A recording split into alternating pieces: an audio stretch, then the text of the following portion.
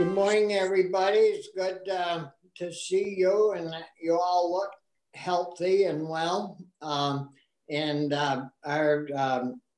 to have Vita do a presentation to us on the ag loan portfolio. Casey's with us, the director, and so welcome, Casey, and we'll let you kind of take over. And I think it'd be great to hear about, the ag portfolios, and then we'll get into the broadband issue and maybe some of that stuff a little bit after the ag issues. Okay, well, thank you for inviting me this morning. Senator Starr, as you said, I'm the manager of VITA and president of VAC, which is the Vermont Agricultural Credit Corporation, and that's a nonprofit corporation under the large umbrella of VITA. VITA is involved in agricultural lending as well as commercial lending, and today I'll focus on our agricultural portfolio and what we're seeing. Just to give you some numbers, our entire loan portfolio, both commercial and agriculture, is about 280 million. So small scale, certainly relative to traditional commercial banks. We're about the size of a community bank. Within that, about 40% of our portfolio is agriculture. And agriculture includes dairy and non-dairy, but dairy is a significant part of the agricultural portfolio. About 60% of our ag portfolio is in dairy, and that translates to about $65 million in outstanding loans. So as a proportion to VITA as a whole, that represents somewhere between 20 and 25% of our entire loan portfolio is in the dairy sector. Our typical farms for dairy are in the small to medium range. We are not really there to serve a significant portion of the large farms as categorized by the number of cows. We have a few, but typically we're in the small to medium size farm range. Right now, as you all know, it's a very challenging time for dairy. It was looking to be a decent year for the industry before COVID hit. And so with that impact, it's shaken the dairy industry quite a bit. And so as a result, what VITA and VAC is doing is we're helping the farmers by trying to provide as much relief on their debt obligations as possible to kind of carry them through this stressful time where the price of milk has really dropped significantly, and yet they've had to continue operations. They, just because the country shut down, the cows still needed to be milked. They still have expenses to pay, and those expenses have been more than they're getting for their price of milk. So it's been really significant. So we've been helping by doing deferrals on their loan obligations to the extent that we can do that. As you can imagine, with it being a significant portion of our portfolio, it's had an impact on VITA as well in our cash flow, but we're carefully monitoring that and looking ahead and making projections and doing a lot of financial analysis and stress tests. And, it's a evolving and changing and dynamic space right now for dairy as well as everybody. We did have some success with the PPP program, and it came sort of maybe on a slightly later side for a lot of these small farms that were also perhaps partnerships, sole proprietorships, but nevertheless, as far as the number of PPP loans that we did relative to the total, there were 82 that were in the ag sector, and of those 47, so roughly, over half went to the dairy industry from what we processed. So a significant portion went right to dairy. However, it's a very. Do you know the amount or anything, the average amount that they may have received? Or? Yeah, so for us, for the loans that we processed, the average for dairy was about $21,000. So pretty small. And, part of the challenge there was just how the program was set up. And there wasn't a whole lot of guidance, certainly not early on as far as what you could count as an employee. So that's probably wasn't fully used as far as, and certainly I doubt it would meet the needs that are out there. It was something, but, and hopefully these will play out the way that they're supposed to, and that the loans will be forgiven. And that's really the key. And we're all hoping and crossing our fingers and waiting to see exactly what that guidance looks like when it comes out. But with that sort of very undefined gray area, it was difficult to know, well, what exactly is eligible, to know what will be forgiven, because having to then be stuck with a loan that you were not counting on in this environment would be a big risk, No, that's for sure. Ruth? Yeah, sorry, I had to unmute myself. Yeah, I just wanted to follow up on that because I was going to ask how many loans did you anticipate being forgiven, but it sounds like you don't even know that yet, which is kind of the theme of this whole crisis. Right. I mean, when you process them, the intent is that 100% will be forgiven. And there is criteria there where 75% has to go to payroll and no more than 25% can be for other costs. And if you meet that formula, then presumably you meet the criteria for it to be forgiven.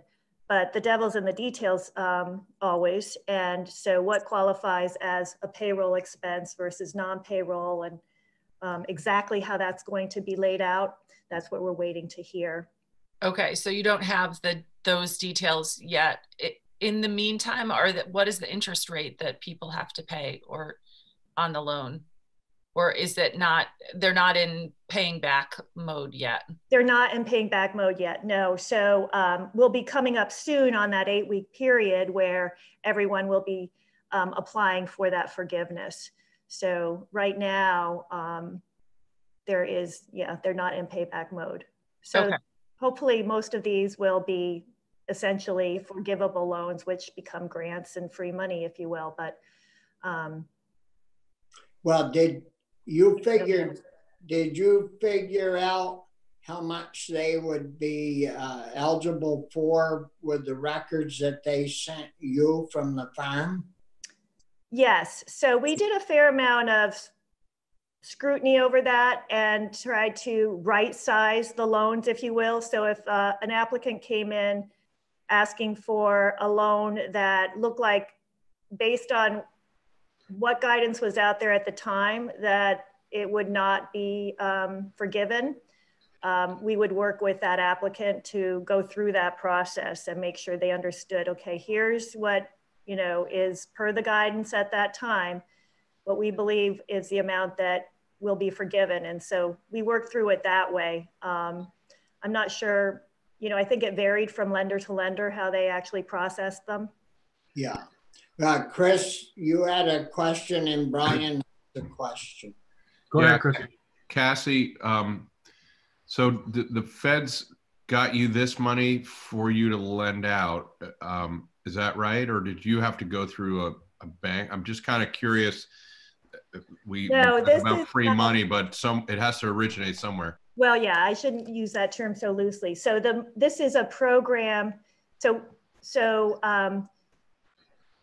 we didn't receive any money. It's a guarantee program through the SBA and ultimately the US Treasury, where we fund the loans with our own money, and all the banks and other financial institutions are doing the same thing. So we access our own liquidity sources, be it, banks have deposits, we have lenders, and we fund that loan. So it is a loan that's on our balance sheet right now under this program. And then if it works according to how it's supposed to work, at the end of 8 weeks, that application to get the forgiveness goes to the SBA, and they determine that it's forgivable and pay the loan off. I can't exactly tell you how that money is going to flow, if it comes through us or directly to the borrower, to be determined there. But these are. I hope it comes to you. Otherwise, you have a real problem. And then, is there an envision of any administrative costs for you guys, or being reimbursed for?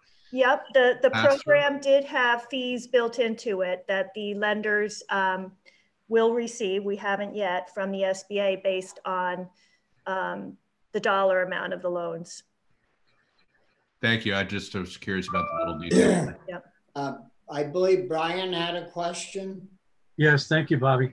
So Cassie, you mentioned that most of the loans were for small and medium-sized farms, right? Well, that's just our portfolio.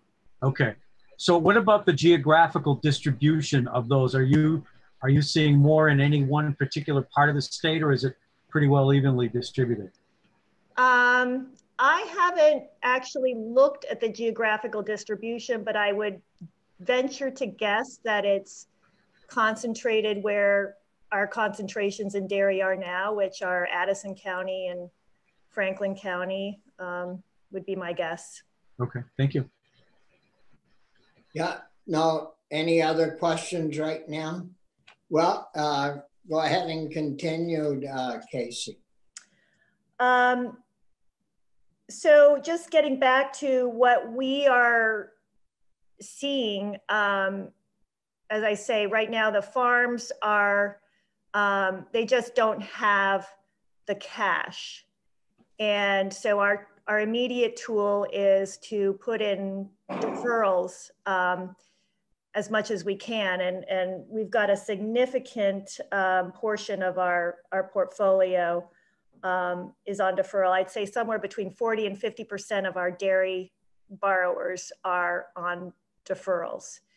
And as I started to say, the unfortunate part of this whole thing from a timing standpoint is that until the pandemic hit, the year was looking pretty good. It was an optimistic feeling out there for the farmers coming off of a really long downturn in the milk pricing. So the pandemic is just one more sort of factor that's hit the sector that's completely out of their control. And the farms that had started, say, expansion projects back when milk prices were good, they were struggling to get through the down cycle, and we're just starting to come out of it. And now they're debt laden, they're debt heavy because they took on expansion, and now they're just, there's just no. It's difficult. Not all the farms though are equal, and there are farms out there that have the asset base and the, I guess, the size really to kind of weather this a little bit better. The fear that I have is that when you have an entire sort of sector going through the same crisis, those values go down quite a bit. And so if you see a lot of farms that are, if they're not able to get through this because they don't receive some help to get through it, then it's a real triple whammy, because they're trying to get out or liquidate or forced to get out at a time when their asset values have really dropped. Yeah, like we've heard that the price of animals is way down. I don't know, you know, and I would expect that's accurate. Plants, some plants have closed, some beef plants in Pennsylvania, and Yeah. and of course milk isn't selling, so you can't really sell them to another farmer, you know, and get much money. The value is gone. Their assets are gone. Yeah, right. Yeah. That's exactly right. And that's not a scenario that helps at all. It doesn't help the lenders because we feel under collateralized. Doesn't help the borrowers who, you know, might choose to exit because they want to, but this would be the worst time to try and do that. You can't even really have an auction. So how do you value things? How do you know what they're worth? Yeah, that's true too. Yeah. So are they, are the farms, are they getting behind, or have they been behind on their payments and things? Have they been pretty stable? I know, I don't think we had you in earlier this year to go over, you know, the gains and the losses and all that, which we normally would have had you in if we'd have been around Montpelier to hear that. So how is that? How's their portfolio holding up as far as losses and things? As far as actual losses, we are so just to distinguish between a loss where basically VAC and the borrower have exhausted all of the sort of options to keep going, and it's, say, in a liquidation mode, and the collateral that secures those loans was not enough to pay off all the debts. You know, historically, that figure has been very, very low because we work with the farmers a long time. We're very patient and try, I mean, it's a last resort to, you know, force somebody out of business. So that's really one of the roles that VAC plays, and why, you know, VAC is here, because we can do that. You know, traditional lenders really can't do that. So back to your question, we haven't really taken any significant losses because of COVID, but it's also been a very compressed time frame. So we're not looking to liquidate anybody right now. That would be, you know, that's not even on the table. There were, you know, accounts that were in bankruptcy well before this. They're still in bankruptcy. That's a whole nother story. Not that we have a lot of those, but that's, you know, happened pre-COVID and has nothing to do with the current situation. The current situation is, you know, the health crisis that's slammed every sector. And dairy, it's been one that's probably been slammed even harder because they've had to keep operating. They didn't have the option of closing the doors and not incurring those overhead expenses and laying people off. They've had to keep going and milking the cows. And then at the same time, their income has taken a big drop. Yeah, you know, I was always amazed and impressed when Joe would come in and tell us, you know, about the low percentage rate of loss that that they've taken, you know, from the back program over the years, and how other businesses and people that borrow from VITA was always higher than the ag sector. That farmers usually, you know, if there's any way at all, they pay their bills, and that's you know, always been, I've always been impressed by that. Yeah, it's true. It's true. So, Ruth, Yeah, you're thanks. muted. I was just wondering if you knew beyond VITA what the total number of those Paycheck Protection Program loans the ag sector has gotten in Vermont, if you have those sort of sector-wide numbers. Yeah, I don't have it by sector. I can tell you that for the entire state, it's about 1.3 billion. I think there were 12,000 loans. My guess would be that ag is a very, very small portion. I heard in testimony that Yankee Farm Credit gave to the House Ag Committee. They did I don't know, I think it was like about 150 PPP loans. I don't know how many of those went to dairy, and I don't know the dollar amount. Okay. But still, you know, that's a small number.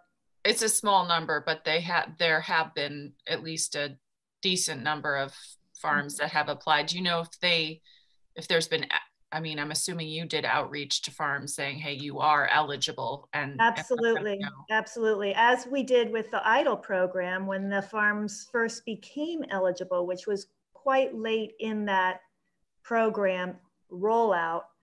The good news there is that when the money apparently ran out, and it became known or obvious to the SBA and Treasury that farms were only given like 1 or 2 days to apply by the time they were eligible to apply, they extended that window so that farms are now, I think, pretty much the only entity that still is allowed to apply. They've kind of shut it off to others. And do you know, has that program gotten its act together? We heard kind of nightmares about how it was functioning. Yeah. I know there were a lot of hiccups early on that the SBA has worked hard to address, and I have heard that money has started flowing. This morning, I did touch base with the SBA to find out specifically for the farmers how that's going, and was really pleasantly surprised that there is a measurable number of farmers. There are a measurable number of farmers in Vermont that have received EIDL funds. I think it was about 73 EIDL applications from Vermont ag industry. So I should say it's ag industry. I didn't get it broken down by NAICS code, so I don't know how much of that is dairy versus non-dairy. Mm-hmm. Okay, but there are at least some people have gotten it, or at least some people in the farm sector have gotten it, which is helpful to know. Just trying to get a big, a full picture of the resources that have been or may be available to that. Yeah, I don't think it's a lot of money. Of those 73, I think it totals about 5 million in money that has gone out to the ag sector. Got it. That's the program that's run out of Texas that basically has a $10,000 forgiveness? It's like a $10,000 up to a $10,000 advance that's really considered like a grant. You get to keep that money regardless of whether the loan is approved or not. There were hiccups with that early on. So I think, if anything, if there's a silver lining here for the farmers on that, is that they were better off by being late to that program, so that some of these hiccups could have, have been worked out a little bit, hopefully. So you know, and again, I don't have data on how much of that 5 million is grants versus loans. I do know that the $10,000 figure that was given to everyone early on has turned out to be pretty much less than 10,000 in most cases, because it's turned out to be a per employee number as opposed to what people thought. Yeah. So. And you can do both EIDL and PPP? You can, but if you get a PPP, you have to use, you have to pay off the portion of the EIDL that went to payroll, so that you're not getting sort of money for the same purpose from both programs. Yeah, so you aren't double dipping then. Yeah. Yeah. And are any more ag questions from that? I'd like to hear a little bit about broadband and how, you know, the Northeast Kingdom, I mean, I'm fortunate where I live, so I have excellent broadband, but a lot of Essex County and even the more rural towns within our Orleans County, you know, can't get broadband. And I know we're working hard to expand that out with some covert money that's supposedly coming. So how's that work with you folks? Well, you know, I probably have a lot more questions on this than I can speak to as far as providing any definitive information here. All I know is that there is some, we have an existing broadband program. It was created last year. It's a very small pot of money that the state appropriated to VITA to set up a loan loss reserve to do relatively small projects. We're capped at a loan size of 4 million, which I say small, that's actually a very, very large loan for VITA. None of our other programs have loan sizes that large. But having said that, in proportion to the amount of money that's needed to build out broadband, it's small. Nevertheless, there's been some interest in it.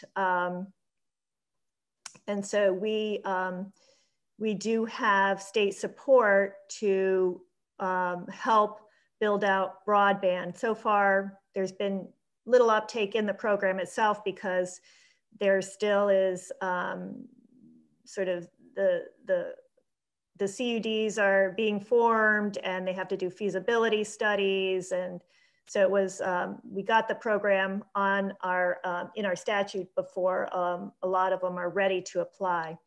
Now we enter COVID and the CARES Act, and there's hopefully momentum here to use some of that money to actually build out broadband the way it needs to be done, and use some, you know, federal public money to do that.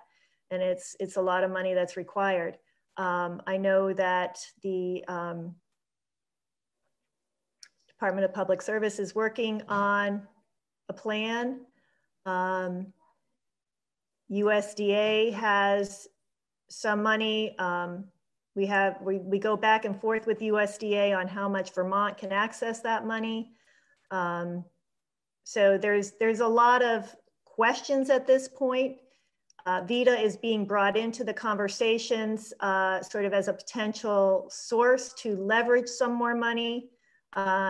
It's something that would be, you know, tremendous to our balance sheet. So I'm looking at how I would mitigate that risk, spread that risk around to other entities that are more involved in broadband on a, say, national scale. So it's, you know, early on, but there's also that time pressure. If we're going to use CARES money, there's only 6 months to use it. So that's a problem because you can't build out broadband statewide in 6 months.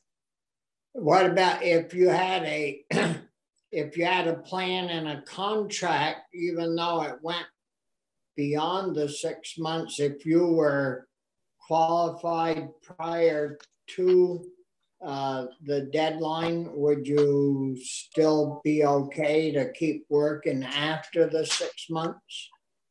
Yeah, that's a great question. And it's probably one more, I don't know, Michael, if you know the answer to what qualifies as having deployed the CARES money. Can it be allocated in a restricted sense, but not be at the, ultimate recipient level yet? Or I'm unclear on that. So there was a call between NCSL and the National Association of Legislative Fiscal Officers with U.S. Treasury just the other day. And our office took some notes. So this isn't binding on anyone. It's not a Treasury guidance document, etc. It's just a reflection of the call. But they said the money needs to be expended by December 30th, 2020, but they are still trying to figure out the details of what total expenditure is. And they gave an example. Their example was, if you enter a contract for broadband deployment on December 30th, but there's no fruitful construction, that does not qualify. So I could understand that. So there's still some ambiguity, but they're kind of drawing the line at expenditure, and they have to further define what that means. Well, boy, that doesn't give anyone much time to do a plan and all that. Right. So it's a pretty big challenge. So I'll be talking to the commissioner later this morning on this topic and trying to figure out some of these questions. That would be most helpful. And Michael, you're going to keep on top of that info, and so we'll have that as we move forward to give our constituents, basically. Yes, and Steve Klein and Stephanie and JFO and Becky Wasserman and basically Luke and Jen Carby and I have been following that issue and trying to get as much information. Treasury's doing, I think, the best that they can do. But they're dealing with a ton of questions from the states, ton of scenarios. Well, if I use it like this, or if my school funding formula is this, does it qualify? Can I build a building? Things like that. And it's they're sincerely trying to achieve the intent of the CARES Act and getting the money out. But they still have to answer a lot of questions. Yeah. Chris, I think you had your hand up.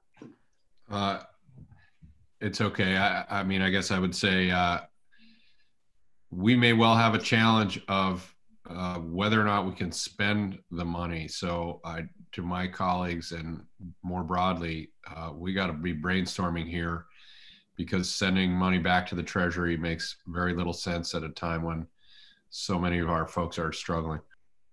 Well, you take a lot of farm operations, even the small and the mediums rely on broadband so bad that and they're out in the rural parts of the state, from water quality management to nutrient management. There's so much depends on having broadband now that it's really important to get as much out of this help as we can. Yeah. Any further info on that, Casey? I don't really think I can add a whole lot to this. As I say, there's more challenges and questions right now. Yeah. And I mean, I think Senator Pearson brings up a good point, but at the same time, I guess maybe it's the optimist in me that's saying, here's the golden opportunity to get a lot of federal money to build out something that needs to be done at a, you know, at the public funding level, because private money is just proving to be very, very challenging, and it's not getting the momentum. And so I'd hate to see this not get some good traction, but yeah, there are definitely challenges. And maybe there's something at the national level with, I mean, we're not the only state in this. Everybody's got broadband issues. And so I'm hopeful that that will sort of work its way through the state, the national level, and figure out, you know, what's realistic here. And Congressman Welsh has been very clear that many of them are trying a second round that will involve broadband funding. I mean, we could do some stuff by December. Yesterday in Finance, we spent a lot of time in a joint committee with House Energy and Technology and the Commissioner of Public Service to ask, what are we doing in the short term? What's realistic? It was a challenging conversation, but there are people clearly thinking about that. So yeah. And how did you talk about how much money was there, Chris? Was where? Well, in that we could qualify for, is the pot small? The pot well, 800 million or $80,000? I mean, that's an interesting question. We have actually been sort of frozen out of some of the federal broadband pockets of money because we did a bunch of spending back in the era and the VTEL kind of investment time. So I know that Leahy is trying to get us back in there, but the most promising thing I've heard is not that we would use COVID money that we currently just got for broadband, but that a second round that is geared directly to rural broadband may be coming in subsequent COVID relief bills. Welsh and others are working hard on that. A bill just dropped. You know, who knows? But let's face it, we do know Vermont is not unique in struggling to educate kids who are sitting at home with spotty broadband all over the place. Yeah, Brian. Thank you, Bobby. I'm going to ask Chris another question, not Cassie. Do you have an idea of how much money is needed, or another way to look at it would be percentage-wise? What percent of Vermont still does not have broadband? In other words, is this a problem that's never going to be solved because it's just, you know, trillions of dollars, or do you have a firm number? Well, firm numbers are tough to come by. The highest number I've heard is fiber to the home everywhere. So that's the pinnacle. That's something that it would be, you know, New York City kind of goal would be $1 billion.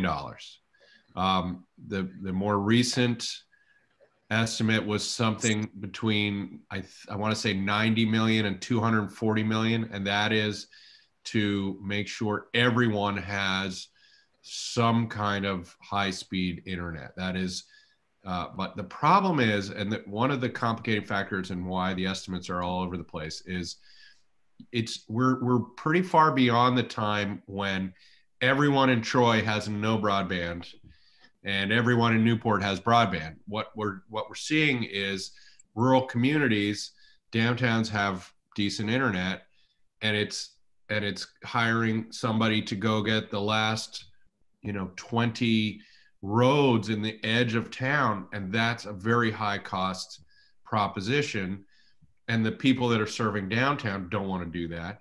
And so why would a company say, oh, I'll go get all those really expensive last mile people? This is the challenge. And so at the same time, the EC Fibers and some of our success stories, they've been successful because they went to regions where there was nothing, and they could expect a very high pickup rate. And now we're starting to see, and the work Cassie and folks have been involved in, is that next tier where, all right, you know, it's only whatever 30% of people have access to high speed, so we think there'll be a pretty good pickup rate, and that just gets harder and harder as we go. So good people are thinking about it. We've not had I would say, a very concrete plan on the whole picture. And then people like me and others yesterday were saying, well, what can we do in the next 4 months so that in the fall, more of our kids during a lockdown period will have access, more of our teachers for that matter, you know, and that would be a wireless option. Some of those things that are decent solutions that could be decent. We're a lot of people are wrestling through it. I wouldn't be surprised if we had some special committee get set up to really drive this home in the next month. I hope we will. But people are working on it, but it is a whole range, and it depends what you're truly asking for. It's not unlike what happened with electricity. I think, was it Victory that was the last town in Vermont to get electricity? And, yeah, in the 1950s, right? Like in the 60s, I think. Yeah, so that seems like, you know, I was not far off there, you know, so that is kind of remarkable, and we're trying, it is very much like that. That's where the electric co-ops came from.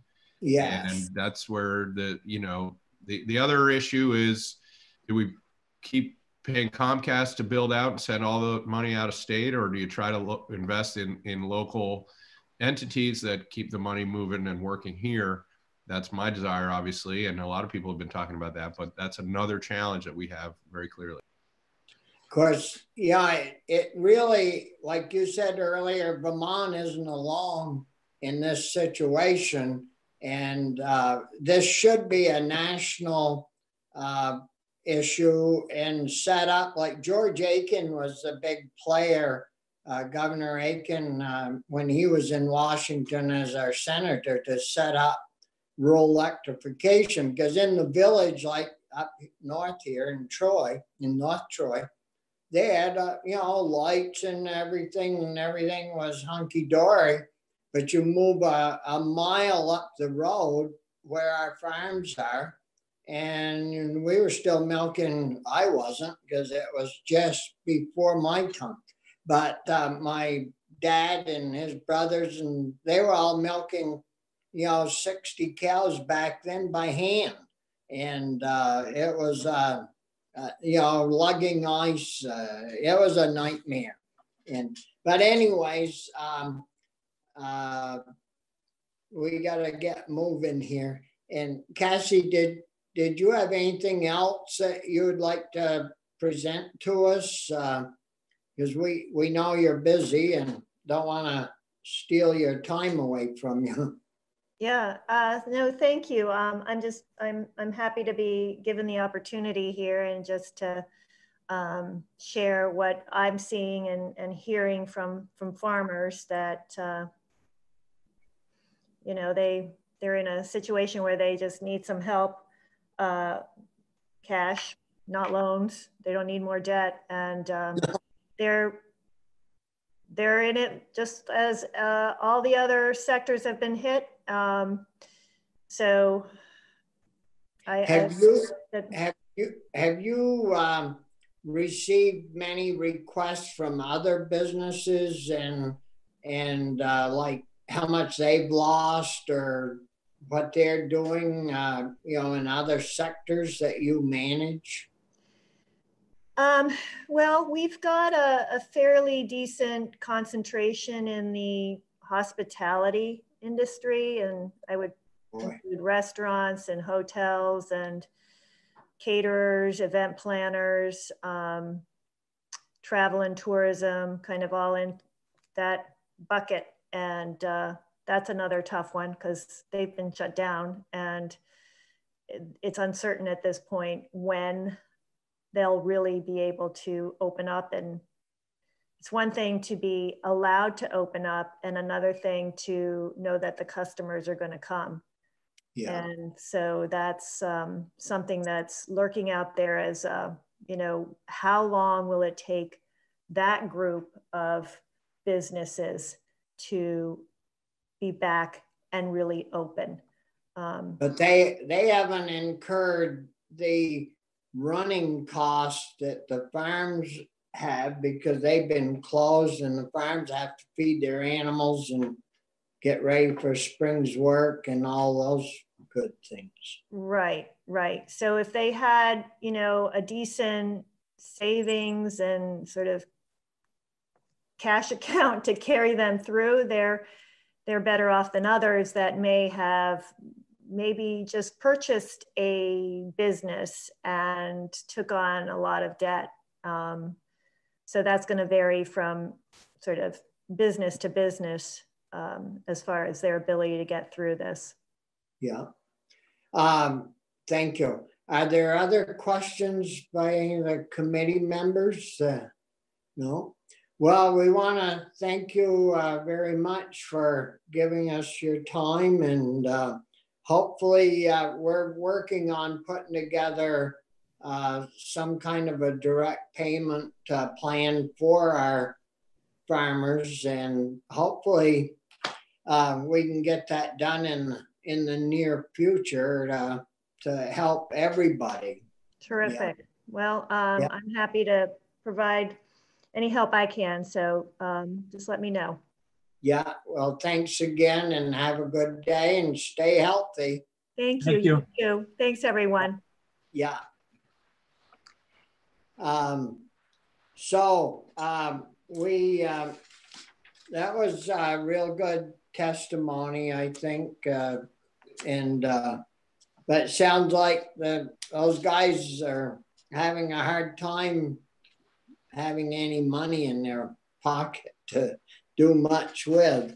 I was kind of surprised in the amount that the PPP program was helping out with. So that's really probably been a saver to a lot of those people, a lot of our farm people. Any other thoughts on Casey's comments? Nope. Everybody's happy. Yeah, I mean, I see that Ella and Nancy are here, so I'm wondering if are we going to hear from them, and then are we going to talk about the bill, or what's the plan for this morning? Yeah, I didn't see that they're on, but if they're on, we can move right on to Gus and the crew from VHCB. I don't see their pictures anywhere. Ella, Nancy, you guys, and Gus, are you folks on? Gus is not on yet. Can you hear me? Yeah, Yep. Yeah. Good morning, everybody. There's Gus. There he is. He was going to kick stuff off, so I'm glad to see him jumping on. Yeah, for some reason, we're a little early. We're usually a half hour behind, but anyhow, good to see you folks, and we can get right with it and get this over with so you guys can get back to your jobs. So Gus, good morning. It's good to see you, and could you tell us a little bit about how your programs are going, and maybe, I know you and I had a chat about a grant that you've applied for I think for ag and stuff, and we'll hear from you in regards to whatever it is you want to tell us. You're muted, Gus. Is that better? A little bit. I'll try to get closer. Is this? Oh, you're fine. I'm just giving you a hard time. Okay. Well, that won't be the first or last time. No. So thank you to all of you for what you're doing in this very difficult time. The last time we all talked, and we really wanted to continue the conversation we had when you had a joint meeting with the other body, Ag Committee. was about the issue of farmland access. And I guess I would just start by saying that this COVID pandemic has put an exclamation point, at least for me, but I think for lots of us, on the importance of a food supply that is based here in New England and not dependent upon way distant travel. And I think we're finding that for many, many products that are coming from overseas, but food is so essential. And obviously, one of the things in our statute that I know the chair is well aware of is it tells us that we need to respond in a timely manner to unpredictable circumstances and unique opportunities. And this certainly was an unpredictable circumstance the state of Vermont finds itself in now. So we are trying to figure out how best to add our expertise and our systems and our partners to both responding to the immediate pandemic and also to planning for the future, as we always are, because the fundamentals of our work is really about making investments for the long term and to support the working land enterprises as well as the working lands. And really, when you think about our work, it is fundamentally about, you know, rural community development. It's also about climate change. It's about water quality.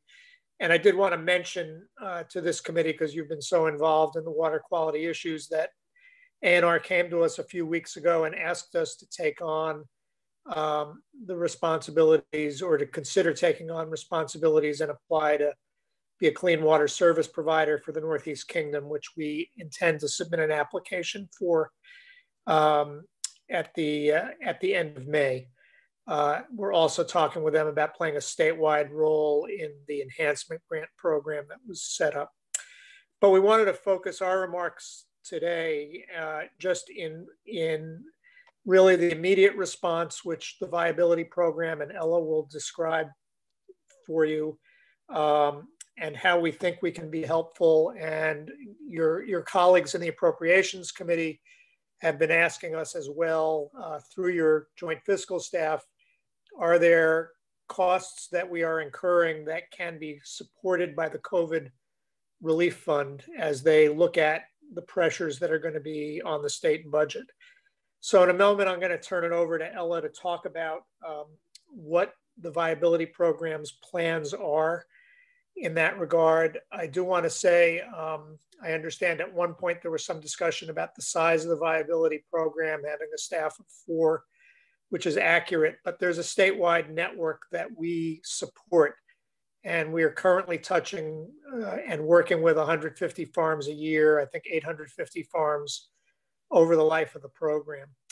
The second thing I just want to emphasize, and Nancy Everhart will speak with you also, is once we get through the pandemic, there's no doubt that there will be changes in the agricultural industry. And the most effective thing, I think, that effective financial tool we have to help young farmers get on farms, and this goes to our discussion with your colleagues in the other body, in providing farmland access, is buying down the cost of entry onto farms through the development rights program. And just to put a clear point on that, when we get through this, and there are opportunities in front of us for land transfers to new owners, which will be the case for some farmers who want to retire.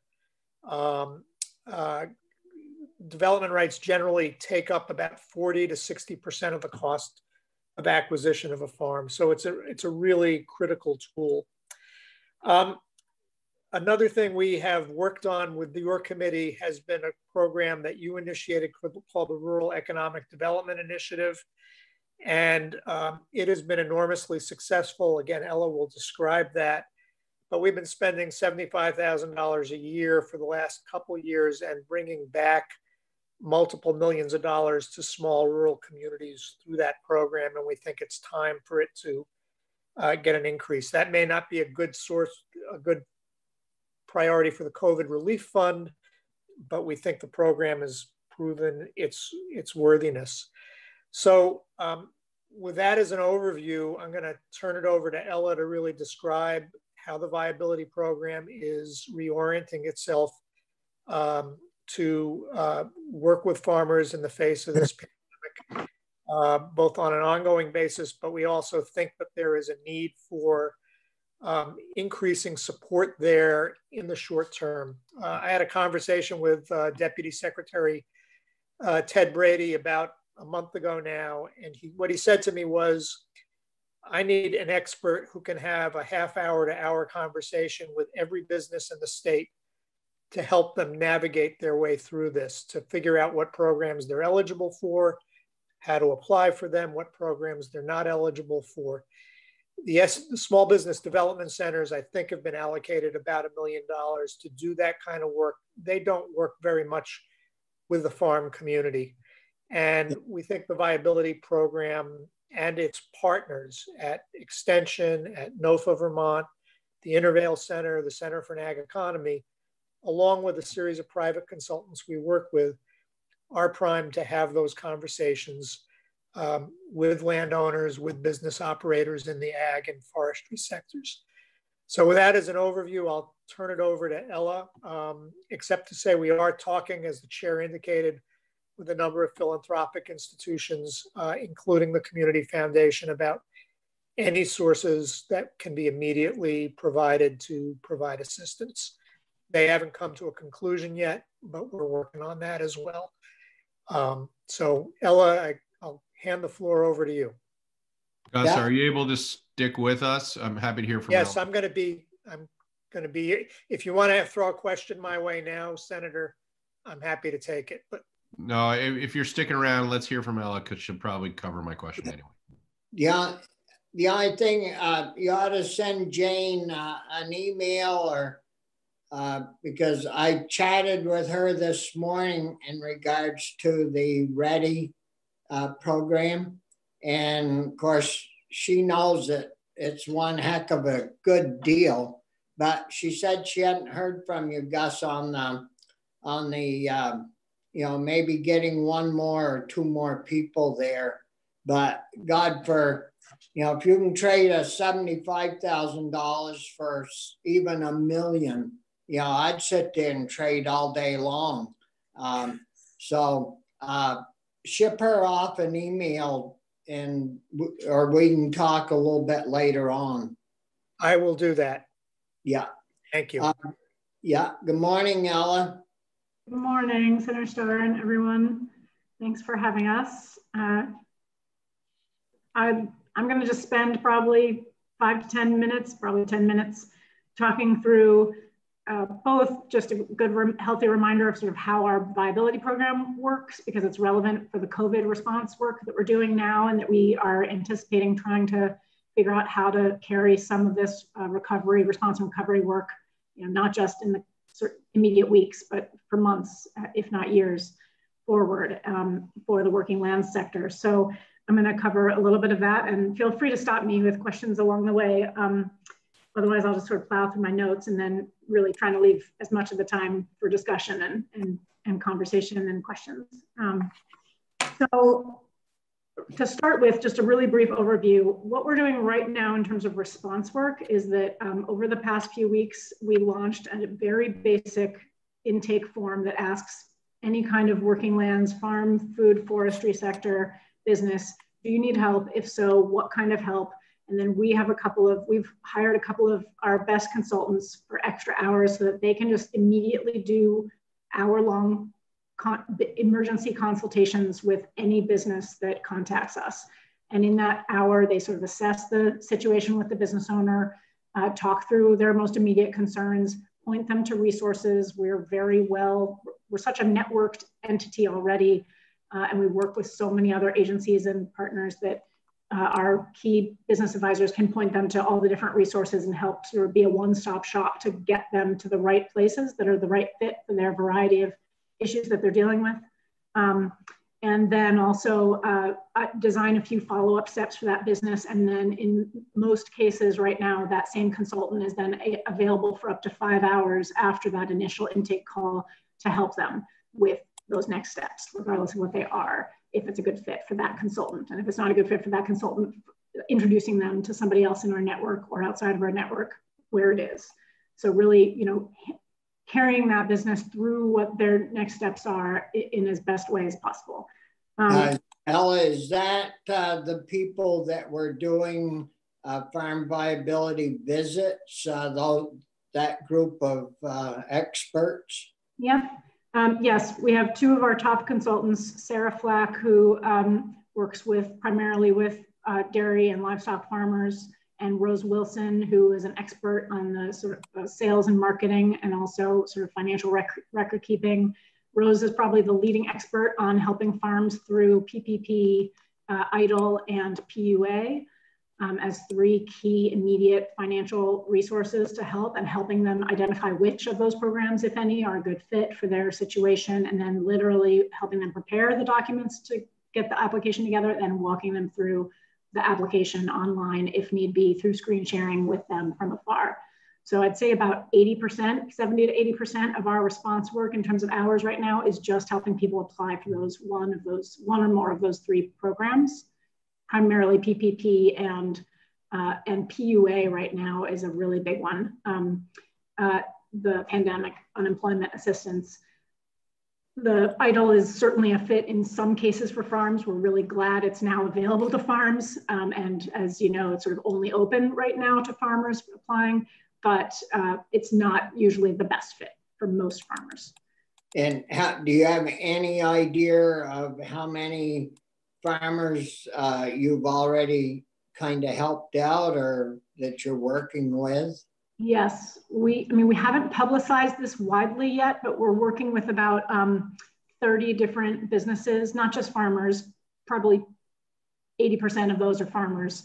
It is open to other kinds of food companies that are not on farm, as well as folks in the wood products and logging industries, or in forestry in general. So we have a couple of folks in that category, but largely they've been working with farmers, and largely that work has, for the last few weeks, been largely centered around those federal and state programs. But also a lot of our work and work that's happening more through our partner organizations, not those consultants, has been around transitioning to online sales or transitioning to other kinds of direct to consumer, and figuring out how to set up farm stands to comply with state regulations and such. So a lot of other work is also going on, particularly that would be the second category that I think we're spending the most time helping folks with at the moment. And we expect these needs to sort of shift and trend in different directions over time.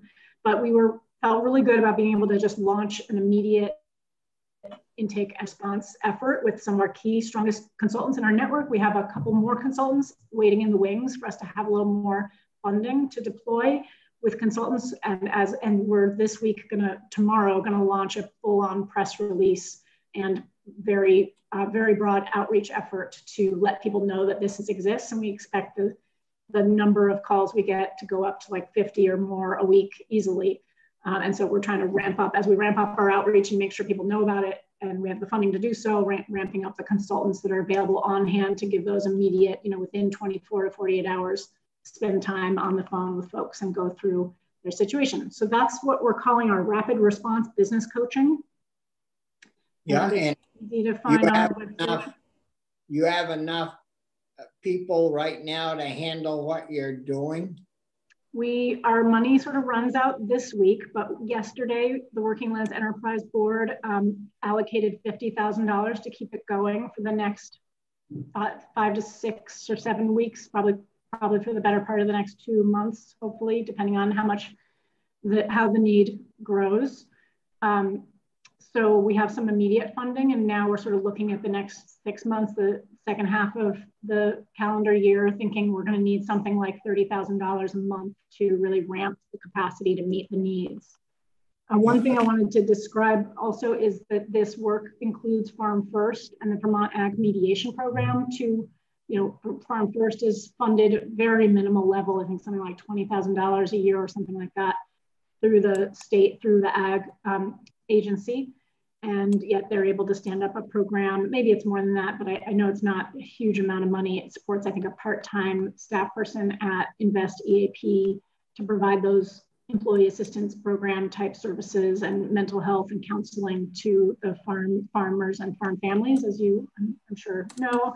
And then the ag mediation program is federally funded through USDA to support mediation for farmers, primarily around their lending with FSA and other lenders to mediate financial issues.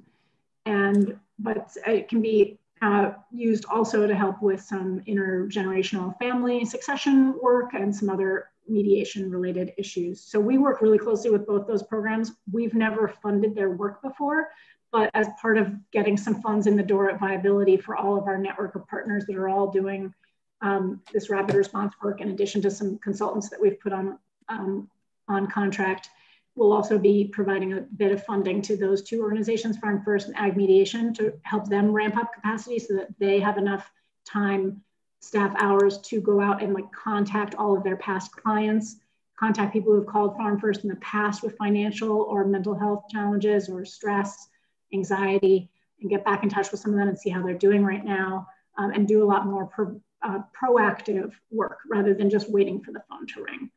So that's sort of our immediate COVID response work. And as I mentioned, we're looking at $30,000 a month or so for the rest of the calendar year to be able to increase the capacity enough to meet that. Yes, please. So so you said that you've served 30 businesses. Is that correct? 30 a week for the past 30 a week. Okay. So 30 per week. And do you have a breakdown of those, and how much outreach have you been doing? We've done very little outreach. We've mostly just put stuff on our website and let our Viability partners know that they could send clients that they can't handle to us so that we can help get them immediate response. And maybe then they'll go back to those other programs for more long-term viability support. So I don't have a lot of data on that. We've just been so focused on just getting the people the consultations. We're putting in place this week sort of a data management collection system so that we have information on who those people are and what their primary needs were when they came into the program and how many hours they're spending with consultants and what kind of business they are. That's the kind of data we're collecting and we'll have by the end of the week. So 30 per week, and it's been about 6 weeks, that's about 100. No, we've only really launched this. This is our third week of providing that immediate business coaching. But we see this as a key part of the long haul of response and recovery. So we plan to have this intake process and sort of rapid response coaching set up for the time to come, in addition to the long-term viability business assistance that includes 10 organizations that you're really familiar with. We've for 18 years been partnering with the Intervale Center, UVM Extension, and NOFA Vermont. But then Center for an Agricultural Economy has a staff team of 3, I think. The Sustainable Jobs Fund does business coaching under our funding. Land for Good is a small organization regionally that does work around succession. So we have about 10 organizations, and then the Vermont Woodlands Association does work with woodlands owners under our viability program. So about 10 organizations that we contract with annually through the viability program with state and federal funds. And that we put out about $700,000 annually to support those organizations, and each of them have 1 or 2 staff and then also use consultants. So on the ground deployed, our program annually has about 18 people who are, most of their job or all of their job is doing viability business coaching, and mostly are aimed at business planning, succession planning, and feasibility analysis. So just as a reminder, we have this whole deployed network of advisors across the state. They're not VHTV staff, but each organization has their own areas of expertise and specialty. And we do get applications through VHTV and make sure they're lined up with the right organization through the viability work. So one of the things that we've been talking about is, we've heard that there's a need for more of these types of services, that there just isn't enough capacity. But based on your description, it sounds like you have a lot of people in the network who are doing this. And I'm wondering if you know where the holes are, like the types of farm food and forestry businesses that you're not able to serve because you just don't have the expertise in your network, or do you not see holes? We do see holes. So one thing I'd like to just make a comparison for you, I think it's helpful to understand that SBDC, Vermont SBDC is a publicly funded entity that's run through the state college system or in partnership with the state college system, and deploys about the same number of staff across the state to work with all kinds of small businesses. And then, I'd love to put that side by side right now, because they automatically under the CARES Act got $1 million to expand their capacity. And, while, as we put out $700,000 a year annually for that kind of same number, roughly similar number of folks across the state, and yet Vermont created this incredible system that's the envy of every state, and many states are working to emulate with state funding. There's no CARES Act automatic increase of capacity for this work that we're doing. So, just to put it in perspective, we have a lot of money deployed. That what we're doing right now with a lot of those contractors is saying, instead of doing 10 very in-depth business plans this year with 10 clients, maybe you do 8 long-term business planning projects or 7, and you take the rest of our contract dollars and for those other couple of long-term projects and deploy that into many short-term, more COVID-related assistance projects. So our existing network is able to work with more people right now. That doesn't mean there's more staff deployed through that network to actually be boots on the ground. There's not more hours available. Yeah.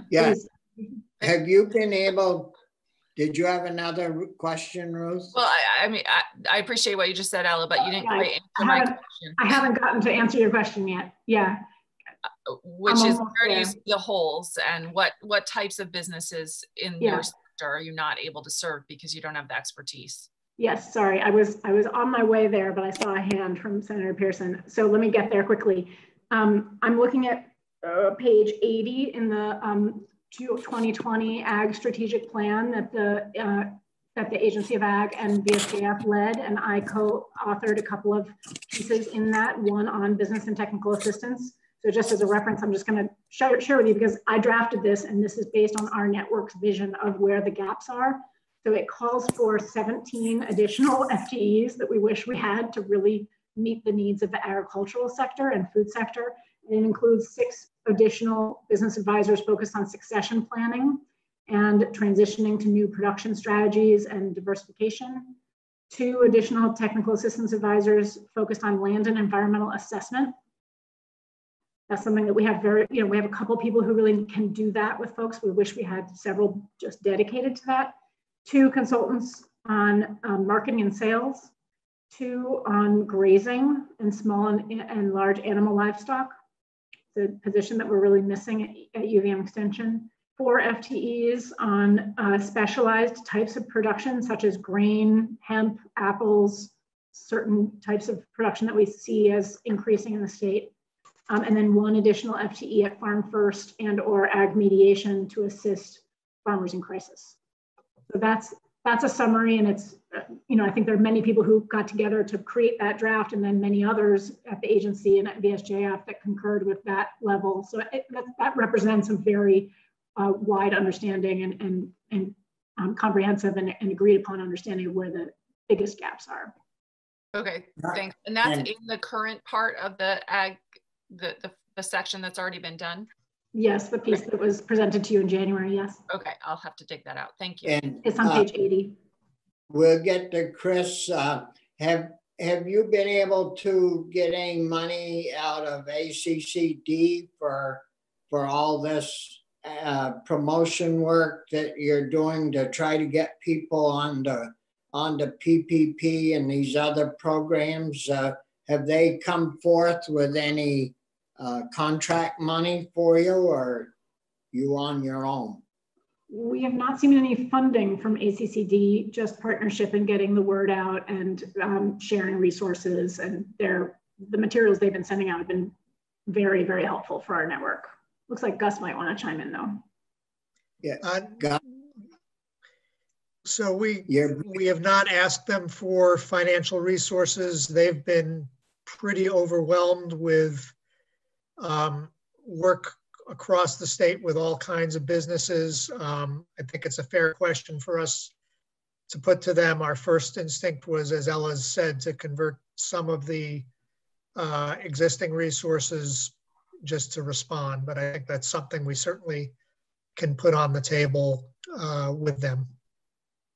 Well, I should think that this cost should be covered by COVID-19 money, and a lot of it's running through that agency, and I would hope that, you know, they would be willing to share a little bit of that because it sounds like you've got quite a clientele of businesses that call you, depend on you, and you've been working with right along, so you aren't creating a new wheel to deal with it.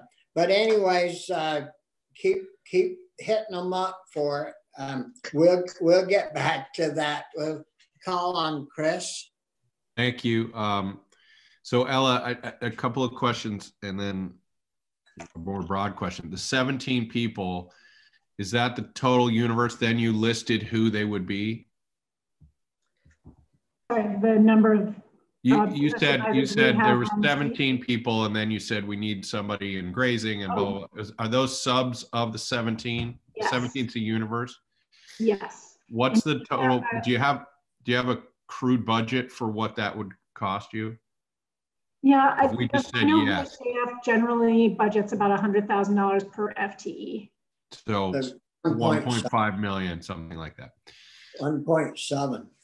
Yeah. What do you have those people? I'm trying to understand. I have a little series of questions. Do we have those people? Like if we said yes and we got the money out the door next month, how quickly would this be execution? How quickly could you execute it?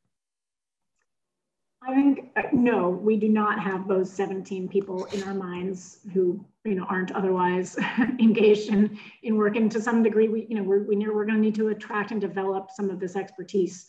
I think we have more people available on the sales and marketing side who would be contractors from the private sector, whereas like a livestock specialist for the ideally would be placed at UVM and was going to take them a year and a half if they're even really planning on filling a position. So I think it would take 2 years to get that kind of capacity, and that would be like a concerted effort to build that capacity. Okay, Michael, is Michael with us? I think he's listening. My question is sort of to the chair's question. A lot of that seems to me to be food security.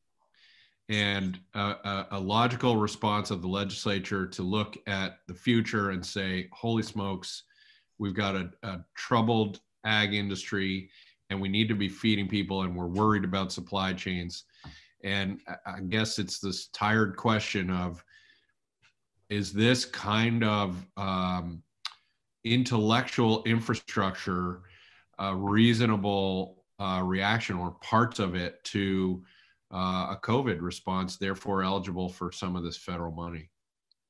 To your opinion, I mean, it's a very broad conversation, I realize, but.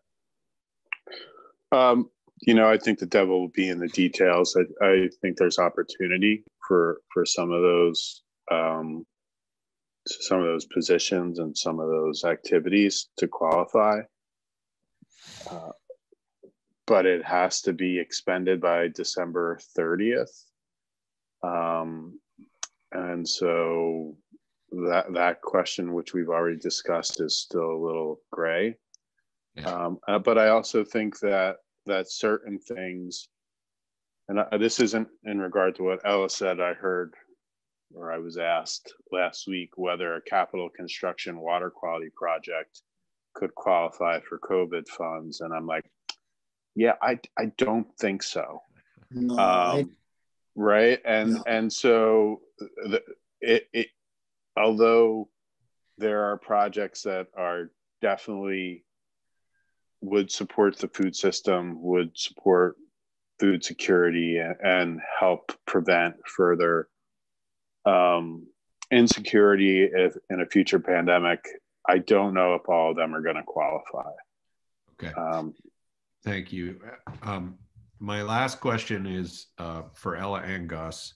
We've been discussing the idea of a direct relief package for dairy, and had a discussion about trying to say to farmers who are applying for this money, encouraging some way for them to connect with the succession planning. It's been misinterpreted that Senate Ag wants them to force them to diversify. That's not the case, but we are interested, I think, in the work you're doing and stimulating that discussion.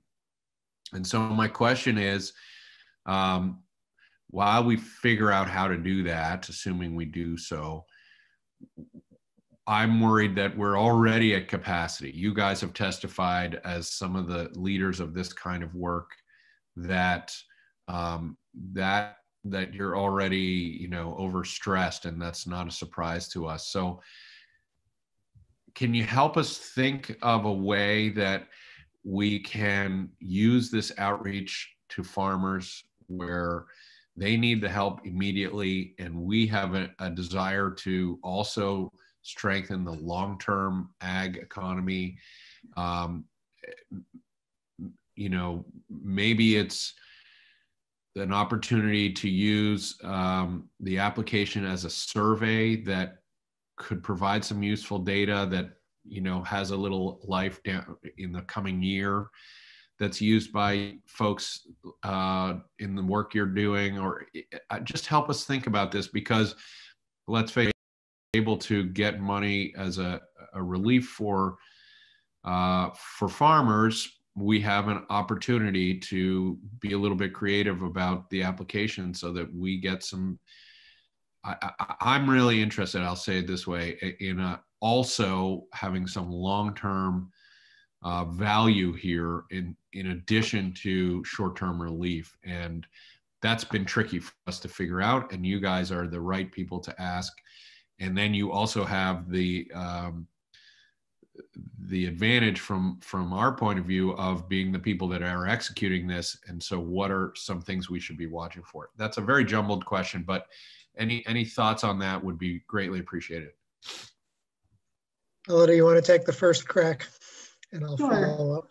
Yeah, so I did watch some of your discussion, not necessarily from earlier this week, but I have a bit of a concept of what you've been talking about, and appreciate. And I just say that we run multiple grant programs through the viability program, including water quality grants program supported by capital bill dollars, but other grant programs that we've run over time. And it's often an opportunity to introduce folks at that same time to technical assistance opportunities that can both support their management of that grant money and seeing a project through, but also it's just a nice time to look at when we're sitting down and assessing an application. And like you said, you could have certain kind of information collected in that application that helps identify opportunities and needs to connect with different resources. And so we do that all the time when we're looking at grant applications, saying, oh, we're going to not only respond about their grant, but we're going to talk to them about our succession planning program, because now we see that they're at a certain age and they are frustrated about not finding a successor, and we can help. So we do a lot of that, pairing, not necessarily requiring the technical assistance with a grant, because that usually causes problems of the volunteer nature of participating in a trust building exercise with a technical assistance person. But some kind of assessment or conversation usually is helpful to the person who's receiving a payment, and most of the time gets followed up on. So we definitely see that as a connecting opportunity. And just to answer your question about capacity, when I responded, I want to say that we can ramp up capacity. We can ramp up capacity relatively quickly, I think, for some of the needs that we're seeing. We can bring on consultants that right now do a handful of hours a week, but who have capacity right now, especially as other clients don't pick up projects that they thought they were going to have. They have more hours available to us if we can fund them. So consulting is where we're immediately creating capacity, significant capacity. And many of our partners are doing lots of work. Their teams are working really hard. And if there was some clear money for the next fiscal year or something, or even through the end of the year, they might be able to bring on a part-time or full-time staff to do a specific activity. We often hire retired farmers for certain kinds of consulting because they really know what they're doing and they might have capacity. There's multiple ways we can find the capacity. Can we bring on 17 FTEs by the end of the fiscal year? No. That with the right level of expertise that we just talked about? No, but we could definitely increase capacity rather quickly on some fronts. So just to say that there's a balance there.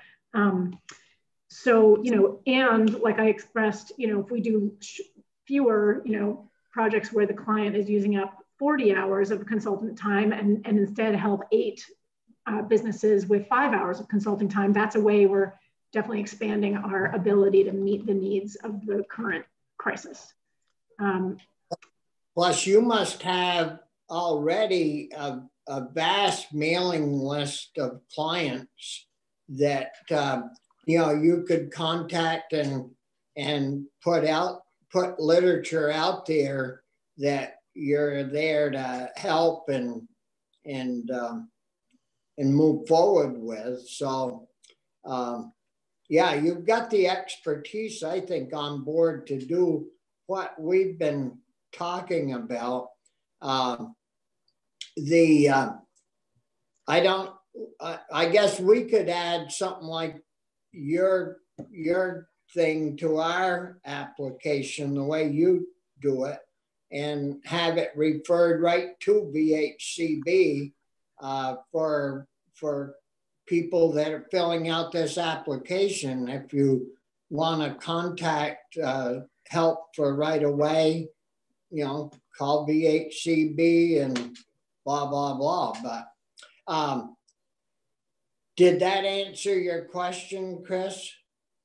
Yeah, I would love, you guys, Gus, you have a history of innocently testifying in Senate Ag and having new programs erupt. I'll just say from where I'm sitting, I've been looking forward to hearing from you guys. And I think that to the extent we can loop this in with this food security COVID relief, get you some extra capacity, I want to do that. And so help us think about the appropriate level of getting that done, because there is, as you say, a crisis opportunity here that our communities badly need, in my opinion.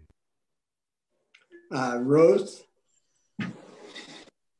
Yeah, thank you. So in thinking about what our bill has in it right now, and I don't know if you all have been able to take a look at the language because it hasn't been posted yet, but Senator Pearson referenced the sort of technical assistance thoughts that we had. And I've been talking to lots of farmers over the last couple of weeks, and as I have quite a few of them here in my district, and wondering if maybe the better route to go is to, as part of the grant that they might receive through the COVID relief, to include some type of questionnaire about what their needs are. Instead of saying you have to do this thing, we ask them, what do you need? Do you need anything? Maybe they don't. There's some really sophisticated dairy operations and farm operations that have their plan together and probably don't need help, except for financial help, obviously, but don't need technical assistance. And then there are others who may need something really specialized that you're not able to provide. And so maybe the better route is to just put in, sort of in the envelope with the check, here's this survey that we want you to fill out, or something like that. But I'm wondering if that's already been done, first of all. But so I don't want to duplicate anything and create more work for anybody, but would that be helpful? Because I agree, I think asking and starting the conversation rather than requiring them to do something that's not helpful or not necessary is a better route to go. And I had another question, but now it's just completely in my mind. So Ruth, Ruth, I don't think we ever had it in a bill that they had to do this. I don't recall. We may have chatted about that, but I don't think it was ever the committee's determination that we were going to absolutely require somebody to do this subject to receiving the grant. It just got misstrued and spread all over something. Right. I think part of our conversation was what would be the most helpful, and Yeah. you know, there was discussions about technical assistance. So I'm just wondering if some kind of survey questionnaire would be helpful, or if that's something you've already done. Gus, what? Ella, go ahead, and then I'll jump in. Well, I was just going to ask if it might be helpful for you to look at our rapid response intake form, which may be basically that exact same thing. And yeah. So whether you either use the same form or the same idea, or you point people to just saying, please fill this out in addition, and the HCD will match you with resources. So can I put this in the chat box? Would that be helpful? Are you using the chat feature on Zoom? I think it would be, could you email it to us? Yeah. Sure. And maybe Michael should get it, or Michael already has a copy of that. I don't think I do. So you could you ship one to Michael, Ella? Yeah. And to Linda. Yes. I did think of my other question, which was, when you find that you have holes in your capacity or expertise, are you working with regional partners, with people in other states who may have the expertise? I've heard from several dairy farmers that there's, you know, considerable expertise in New York because they have a lot of dairy in New York, and wondering if you're working with those partners to fill in any holes that you may have. We do. We have several consultants from New York State that come over and do work with farms and forests, and particularly with Steve Bick, who works with loggers. And then we've got folks from Deem Associates, which is a big financial services firm based out of New York that works with dairy farmers, more larger operations. So we rarely contract with them, but when it's a good fit and a business isn't already using a service like that, we have contracted with them before. So to some degree, I think sometimes we're pointing people towards resources at Cornell or something like that, not necessarily contracting for them ourselves. But we have several consultants that we definitely pull from other states. And then we have a regional consortium of New England and Hudson Valley business advising organizations that we're building a network with, so that we can all learn from each other and share resources such as that. Anthony? Yeah, moving away from dairy for a minute, I wanted to go back to something I think you said, that I heard you say earlier, and I just want to make sure I heard you right. In terms of talking about helping farm, we have something in our bill, a draft that intended to help non-dairy farmers adapt to changing conditions to regain some of the market demand that they've lost, whatnot. And we've talked about the examples being farmers who maybe need help setting up a farm stand on their farm, or setting up a website for their farm so they could take advantage of new ways of marketing, that they could pivot to the new ways of marketing. Because as we all know, you know, CSAs have become more popular, and people who are doing online sales are doing really well, but not everybody's set up to do that. So we've put in our bill draft, I think, some money that would be used for grants to farmers to do things like farm stands and websites and other things like that. And also, to me, it ties into the issues around hunger as well, food security, because we need to keep these farmers producing and expanding. So I think I heard you say that you already do that. I'm just want to make sure that I heard that right. We're talking, we've been looking about it mostly in terms of grants to farmers, but I guess another option, I'm not saying I don't want to do grants to farmers, but another option would be to support the work you're already doing, because it seems like you already do some of that stuff. Is that true? Yes, I think both are true. Grants and technical assistance often need to go hand in hand, but sometimes grants might overlap with technical assistance because we do pay and provide things around marketing planning, marketing research, and even branding and website development. but our funds for that are limited. So, you know, a farmer might come to us, get some sort of coaching on that, and and then maybe 10 hours of a firm's time helping them set up some of their new marketing and online sales, for example. Intervale in particular, as well as NOFA Vermont and the Center for an Ag Economy, I think are all helping producers of all kinds, dairy and otherwise, who want to switch to more on-farm sales or online sales and increase direct-to-consumer sales. There's a lot of that happening right now. An extra $5,000 grant to support the website costs or the purchase of software for online sales, for example, can go a long way to support that. So I guess I wouldn't deter you from looking at grants for this kind of purpose. But it's nice to know that there's also a substantial amount of technical assistance through the Viability Network for that work already. And that so someone might get a grant for a couple $1,000s and then come to you folks to get the support they need to do whatever they're trying to fund. Yes, I think they go hand in hand really well. And I know the Working Lands Enterprise Board, I sit on that in Gus's stead, is also doing, with just a bit of funding that's remaining for the fiscal year, is about to make awards with similar purposes, but not a ton of money. I'm sure it will be very competitive. Thanks. I guess I would just go back to Senator Pearson's question and just say that from my experience, both with our development rights program and our viability program, a key feature, and I understand the committee's discussion has been taken in a way that nobody intended, has been always willing buyer, willing seller. Somebody wants to make a change and we support them in that change or improvement in their businesses. And one of Senator Hardy's constituents said to me quite a long time ago when we were first beginning our work back in the late 80s, early 90s, the way to work with the farm community is education, incentives, compensation. And those things I've found continue to be true. Having said all that, there are the realities of $11 and $12 milk is going to make some people think, especially those who are near retirement anyway, I want a graceful exit, and we are going to have a landscape that continues to be, I think, at risk in terms of its use for ag production.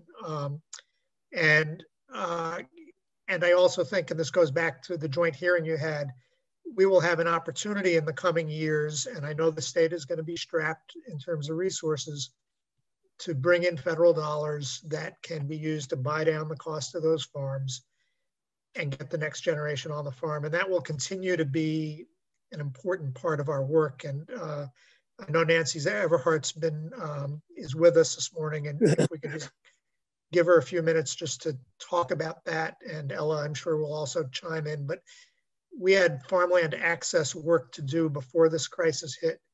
I'm sure it will discourage some people who will just want a graceful exit, and we'll have some opportunities ahead of us to help get the next generation on the farm in the not too distant future.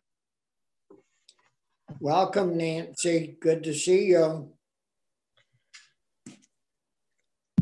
Good morning. Nice to be with you all and to see you. My internet is not wonderful where I live, and particularly this morning. So I'll see how this works. I may have to go back to, it seems to work a little better when I'm not sharing the video, but so you'll have to let me know if I freeze up or if you can't hear me. But yeah, Gus said at the beginning, this pandemic has really kind of, I think, highlighted for all of us the importance of food. I mean, it's such a basic necessity, and we know Vermonters right now, some of them are having trouble accessing just enough for them and their families to eat. We're all like sort of shopping in a different way and thinking about food differently. And, I'm so grateful to live in a state where we've all done together so much work on building a strong network and a strong food system. But there's obviously a lot more that we need to do. And the most, foundational thing to growing food obviously is the land that Gus was just speaking about. And we are a leading state in the farmland protection we've done with your support for more than 30 years. We've protected, about 20% of our farmland, about 14% of that's with VHEB funding.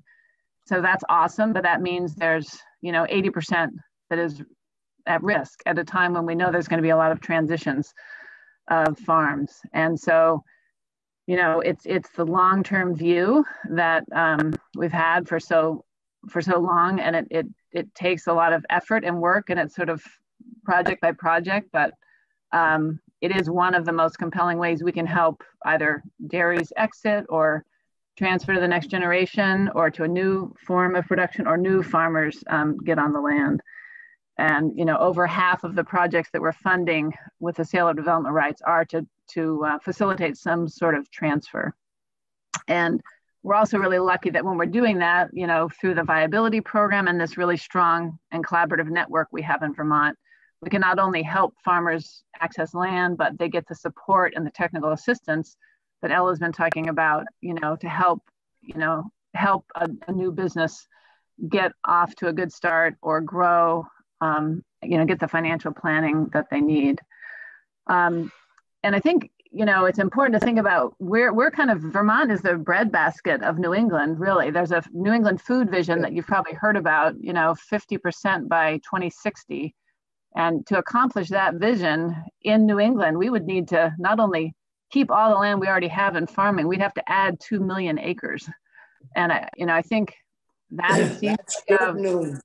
Yeah, that would be a tall order right now for us. But, you know, I think there's never been a time when I have been more appreciative of having local food, having a freezer full of my own beef, or, you know, a lot of people want to grow more gardens. So it's, you know, it's not just about Vermont. We really supply a lot of food to the region, and those have always been really important and strong markets for us. And we know the demand is really, you know, surging in the last month or two there as well. And we have a very strong pipeline right now. The demand to sell development rights is really high. We've got 7 applications right now on hand. You know, we've spent all our FY20 money. We have a board meeting on Friday, and we're gonna take 3 of those projects forward with a very conditional commitment of funds, because these projects take a very long time to develop. It's complicated to sell real estate and to get contracts between, you know, and most of our projects, it's not just a contract to sell the easement, it's also to sell the land. And we have, as Gus said, you know, the 7 projects we have on hand, the requests are 1.35 million of just state dollars, but that would leverage 1.6 million of federal and other dollars. So we have a really great track record of leveraging federal dollars for this work. And while there's maybe some uncertainty around state dollars now, right now, there is robust money at the federal level to conserve farms. You know, we're in the process of applying. Right now, there's 3.5 million that we know we can get in Vermont in federal FY20 dollars, but we have to match it 50%. That is our challenge. And so I wanted to just mention, like, one of the projects, well, one other thing that I know Gus has also mentioned is when we're conserving farmland, we're really taking a holistic view at the resource, and we're really thinking about enhancing water quality. The Ag Agency does a site visit on every farm we're conserving to, you know, make sure the farm is in good standing. If there's issues, we are bringing technical assistance to the farm. Might be through NRCS or through the BMP program at the Ag Agency or something, to make improvements that are needed. You know, there's often a connection, especially when it's a transfer, with the viability program.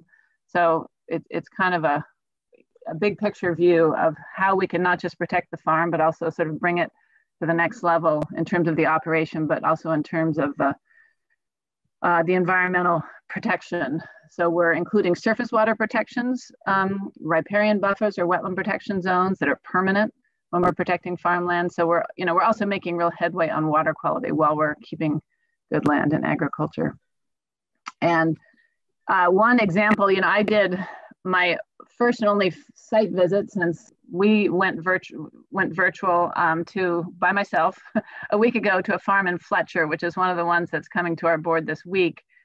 You know, it's a beautiful property, the King Dairy, that the family has owned for a long time, but they stopped milking in 2006. I don't know if any of you are familiar with it. And it's been hayed, and it's very scenic. And there is a relatively small operation boneyard farm that Hannah Doyle, with support from her husband, have on a homestead in Bakersfield. which is not too far from here. And so they now have a contract with the King family to buy the property and move there, move their family, move their operation there. They'll have so much more room to grow. But it won't be affordable without being able to sell an easement.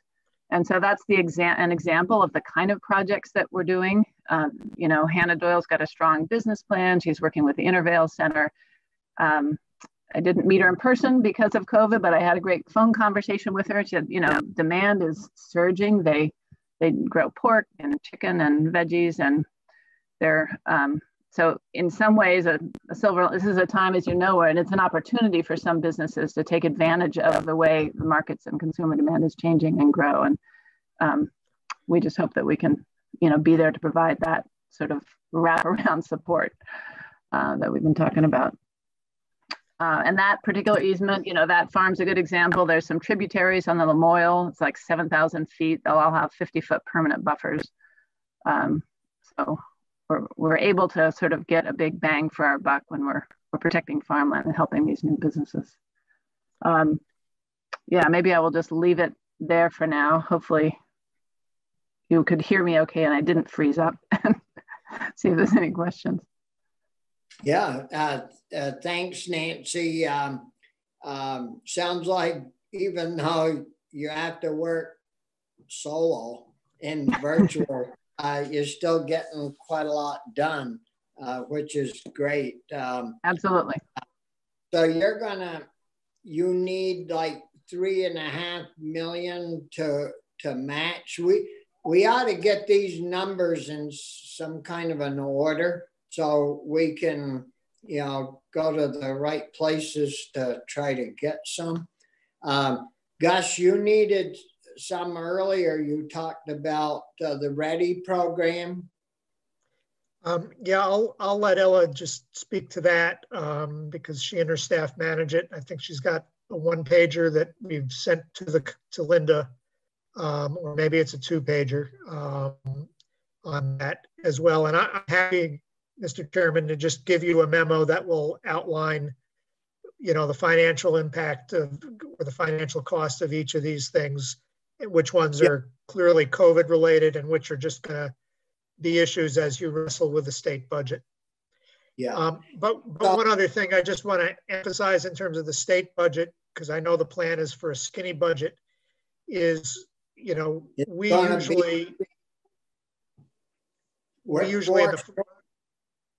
we're 400 short, and those aren't dollars. They got an M after them that we know of. So, but go ahead and finish. Yeah, I was just going to say, I know we're going to do a budget for the first quarter of the year. Usually in the first quarter of the year, we make commitments for just about our full allocation of funding for the whole year. And most farmers who are seeking to sell an easement and farmers who want to get on the land, as Nancy just described, have been in the process. This isn't something that started 90 days before we act on it.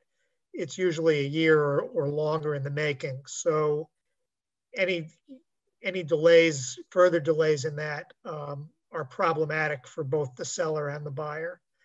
But maybe just to finish up our time with you today, Ella can talk a little bit about where the READY program is. Well, and there may be some questions for Nancy too, that I kind of jumped back to a different subject. Are there questions, pertaining to Nancy's testimony? No? Okay, so we'll go to Ella. Just gratitude. Thank you, Nancy. Yeah, thanks a lot, all of you. Ella?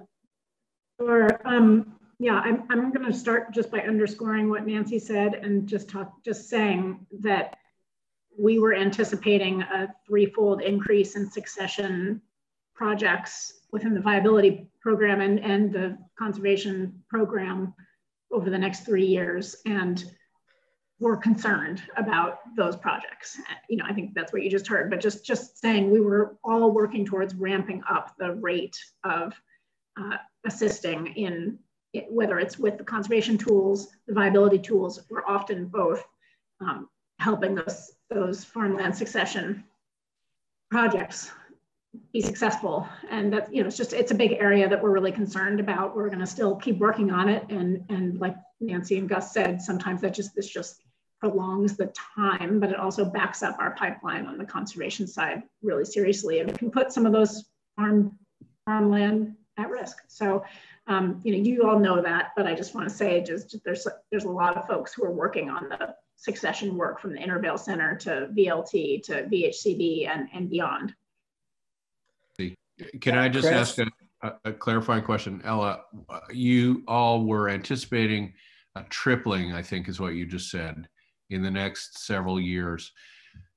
What, I'm going to guess in the next 3 years, no one on the appropriations committees promised to triple your budgets. So can you just help me understand how state funds are involved there? Sure, yeah. So I know that for the Vermont Land Trust, Nick will say they did about 100 projects that related to succession, ownership, transition over the past 10 years. And they anticipate doing about 100 over the next 3 years. They've raised some funds to make some of those projects more workable, particularly when VLT may need to hold the land in their ownership long enough to get it conserved, and then have the oncoming owner have the capacity and financial capacity to purchase the property. But also, Nancy will tell you that, but I'll tell you in her words, that more and more percentage, higher and higher percentage of VHCB conservation dollars have been going, or farmland conservation dollars have been going to situations that are a transition. So where maybe, you know, 10 or 20% years ago were farmland transitions, now it's about 50. About half of our conservation projects are succession, are facilitating a ownership transition. And similar on the viability front, where we used to do like 10% of our projects within the viability long-term business planning projects were transfer plans. Now it's about a third and growing. So we're using a higher portion. The need is shifting, and more projects that come to us are around succession. And we're trying to raise more funding. We had a 3-year USDA project that will end this coming fall that supported probably about 1.5 FTEs between the Intervale Center and the Vermont Land Trust. And we're going to lose that funding, but we've already applied for another 3 years from BFRDP USDA program, and we're looking at other resources, including EDA and other federal resources. So we are also seeking increased resources to do that, and talking with Allison Eastman at the agency about how we can increase the viability capacity over time with any state funds. So it's an ongoing conversation with state and local, state and federal partners.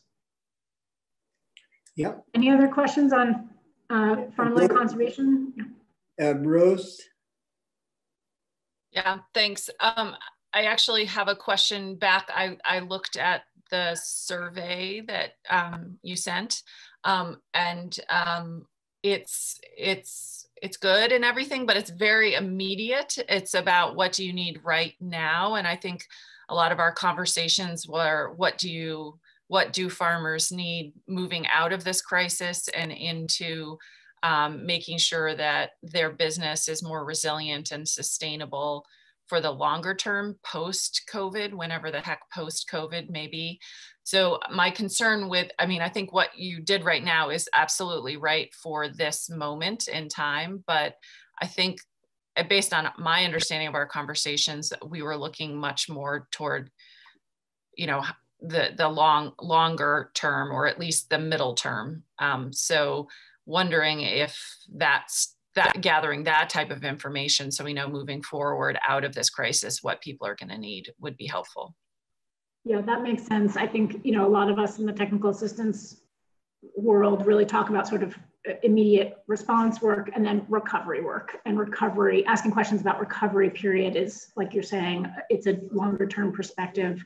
Could be months, could be years for some businesses. So yeah, we will need to adapt our program over the coming month to look more at the recovery period. So we could work on a version of this that was aimed at that longer period and get that to you if that's helpful, so that we could coordinate on that, or just depending on where you go with the work that you're doing, we're happy to partner on that. Yeah, I think that may be helpful just for us to be able to say, you know, here are some resources, fill out this survey so we understand your recovery needs, so that our ag sector, food, forest sector is more resilient moving out of this. I think that's the conversation, my understanding anyway, that we've been having. And so looking toward the future a little bit more. Obviously, we have to focus on the here and the now right now, but looking toward the future, what can we do and what will the needs be? Yeah. Just you know, in the next few days. Did somebody ask a question? No. Anything else, committee, for any of the VHCB crew? Well, I was going to give a quick overview on the READY program for you. Yeah. No, go for it. Thanks. Sorry to keep you. That's a pretty positive deal. So tell us about it, Ella.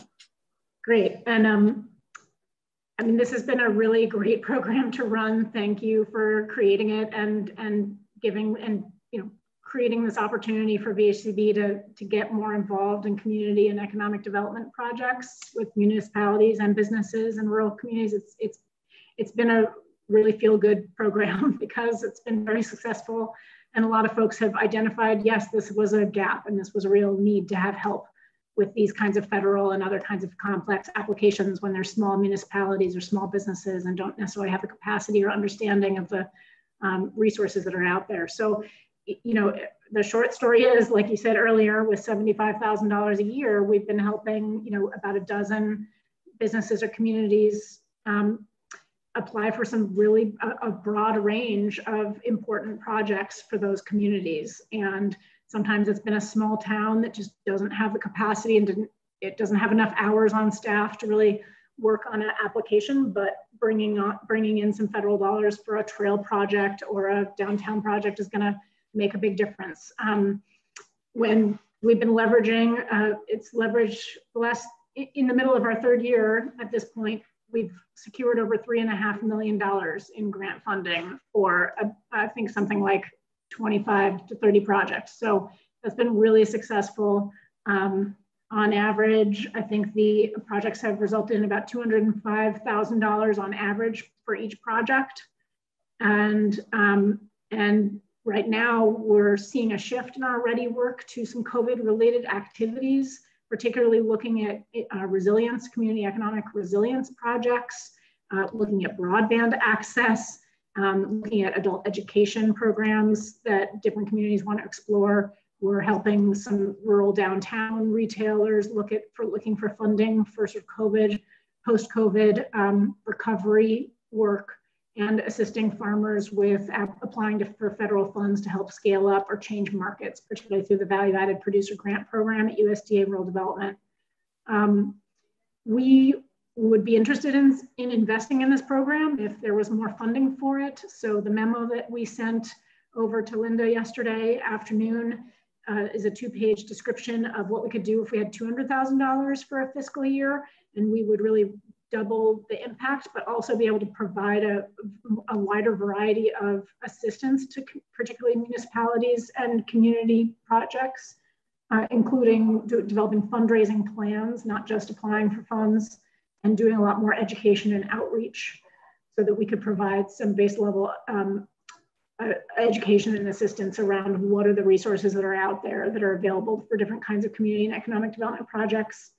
We think with the $200,000 investment annually, we could be seeing $4 to $5 million of resources secured for projects on an annual basis.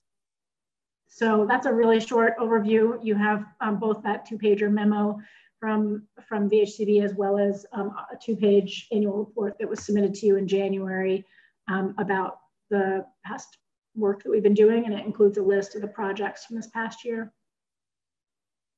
Yeah, I don't think Linda has sent that out to us as of yet. So, you know, we haven't, or I didn't see it. Did any of the rest of you get a copy of that? It's on our webpage, I believe, Bobby. Pardon? It's on our webpage. Oh, well, I'm lucky to get onto my iPad, so I Not I making a don't- judgment, just saying. Your iPad can use the webpage, by the way. Yeah. Well, boy, you know, you're never too old to learn, right?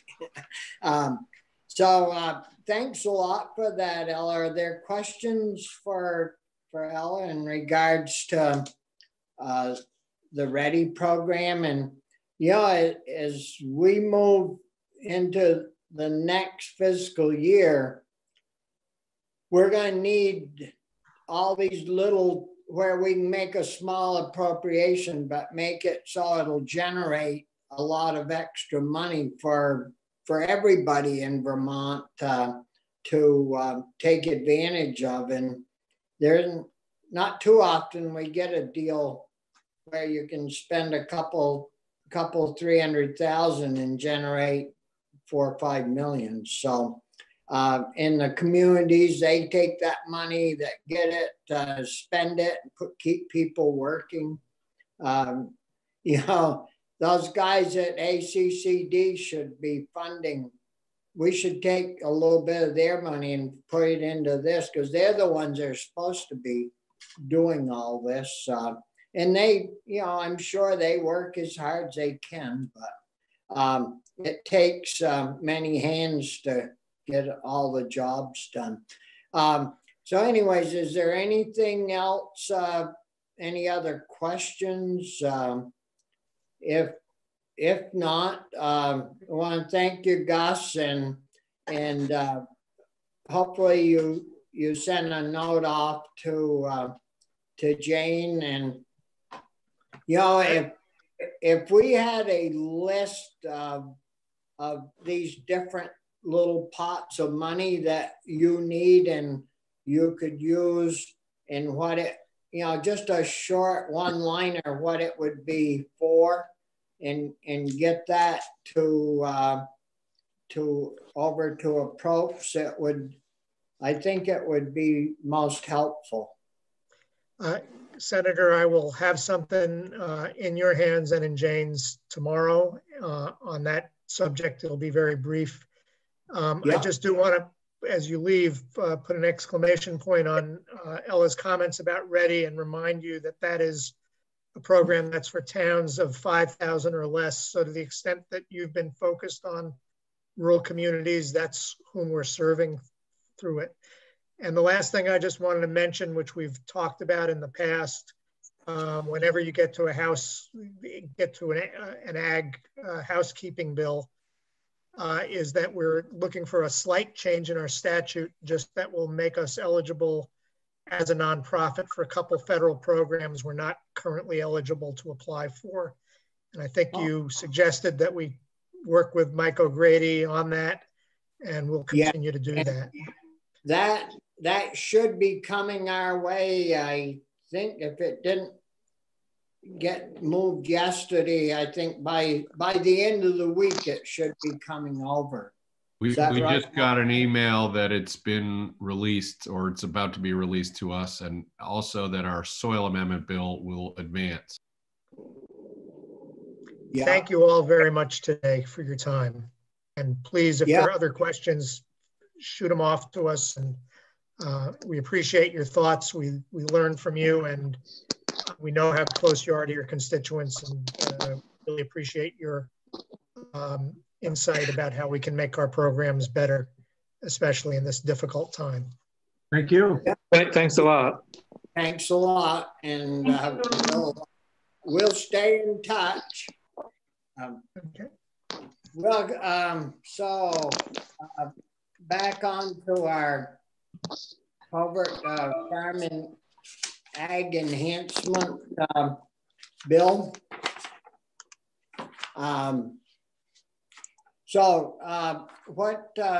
You know, that was a good discussion in regards to our thoughts in helping not only farmers of today, but moving our ag sector forward. So what are your you had any thoughts while we were talking about this on where you felt we should be going? I know we've got to change directions from what people anticipated where we were going. I don't know how they read our minds like that, but anyways, you know, the war isn't over. We just, you know, got a battle here and a battle there, but I think we've, you know, come to a little bit of a census on where we know where we want to get to. It's just how we're going to get there. And Ruth had a suggestion of doing, you know, a little survey or having a fill out paper. I don't know. Any of you have other ideas? And do we need to load that in? I think it's probably a good idea to have something in that envelope to help. I mean, this is to help people. I mean, it isn't to try to change anybody or force them or anything like that. So, so what do you guys think? Well, it strikes me that those guys are doing a lot of the work that we're sort of wanting more of. And so, you know, some of this planning work, I think the idea of a survey or some kind of part of the application of getting some measurement of where people are at makes a lot of sense, as is maybe would come across as less directive, which none of us were trying to be directive. We were trying to understand and protect sort of the public investment we're considering right here into the future, I think. But I really am struck, and I think for me, the strategy across the board with our COVID reaction is enhancing programs that are proven to work already, doing, you know, in the region that we're wanting and needing more of. Michael tells me some of the planning reaction, the discussion we're having today could well be COVID funds eligible. Not the land acquisition, obviously, but some of those micro grants, some of the planning and the capacity work. So to me, I would pivot just a little bit on the dairy money, and I would also try to lump more funding for the relief work that Ella was describing, and put that right in the package, if I think, or that's the first reaction I have. Well, I kind of like round numbers. You know, these odd numbers, it's a lot easier if they're rounded up usually. Brian? Thank you, Mr. Chair. I'm looking at the draft, and on page 3, I think it's page 3. Yeah. Page 3, lines 8 through 10, I would like to see deleted. This is the one that I think some people could read that as making a string attached to getting the grant, and I don't think we want to do that. Michael had it in blue, I think. Was it blue or yellow? It was blue. Yeah, well, you guys have a colored printer. Okay. What sections are you talking about, Brian?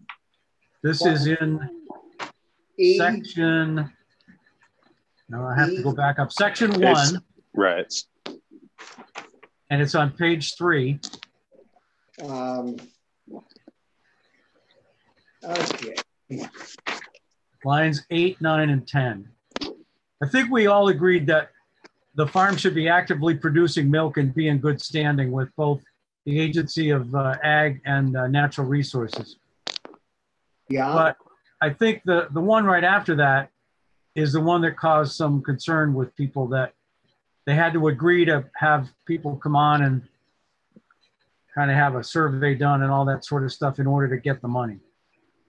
So that's just my thought. I think if we just delete it, we can reword it, but I would not like to see that in there, because I think that puts a string on the grant.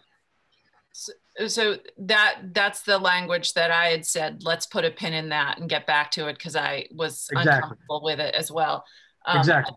Yeah, and I would agree with Brian, and this was what I was talking about in terms of, do we want to instead say, hey, here are some resources, here's a questionnaire so we understand what your needs are, here, you know, here are some opportunities for you to, if you need assistance, and really put it more as a conversation, access to resources. And that's why what I was talking with Ella, trying to get them to think about a survey, forward looking, in the medium term kind of thing. But that isn't that section 2 that we're on, that you're on, Brian? Or no, it's section 1 and 2, because section 2 is that response team, and section 1 has that as a condition of, in order to qualify for assistance, you have to agree to allow within 18 months a farm feasibility assessment to be conducted by the response team. So it is. Is that under B, Michael? Section? Yes. Okay, so B would be struck. How far? Well, I think you still want them to be in good standing. Yeah. I think you still want them to be actively producing milk. Yeah. And then if you want to incorporate Senator Hardy's recommendation, you could replace the farm feasibility assessment with they shall complete some survey. I don't know if you want to use the VHCB survey or if you want a different survey regarding the pressures that they're facing, or the needs that they need assistance with, or services, and information about how to access that. I think it would be wise to take VHCB's language that they've already developed, maybe add, if you folks, the committee thinks we should add a few other things to it, and we ought to even list VHCB's farm viability program and their phone number, so that if people feel comfortable and feel they need to call, they'll have the info. Ruth or Chris, I didn't see which one had their hand up first. Ladies before gents, Chris.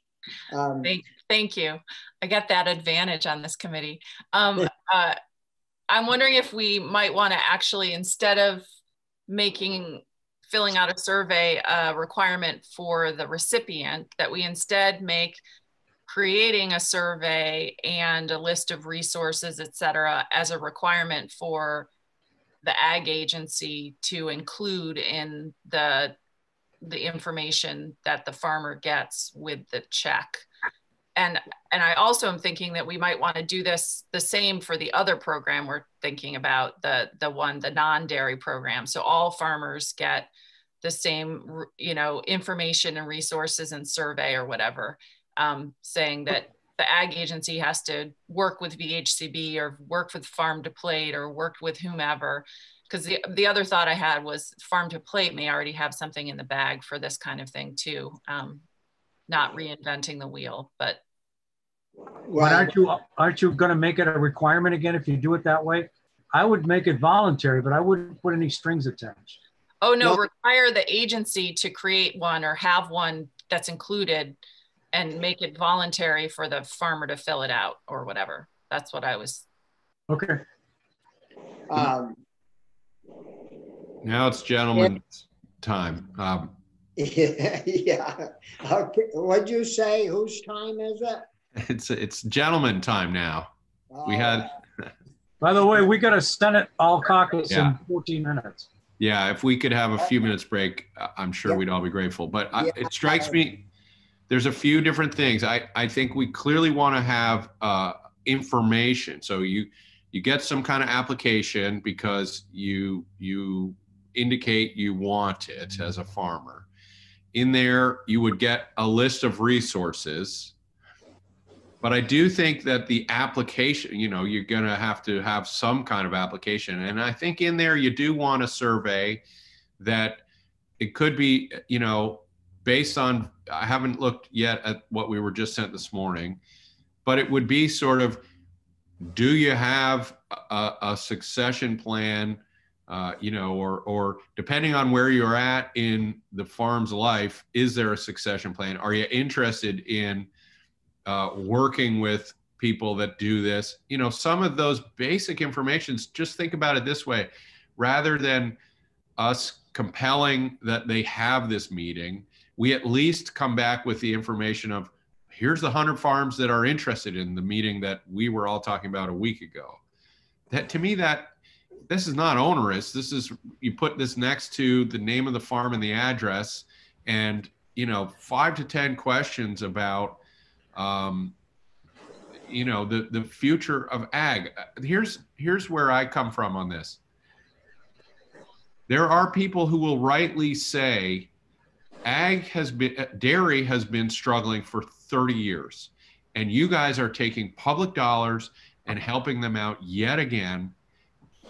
That there is a reasonable question that people are asking there. And so I just want to be able to say, dairy is important to Vermont.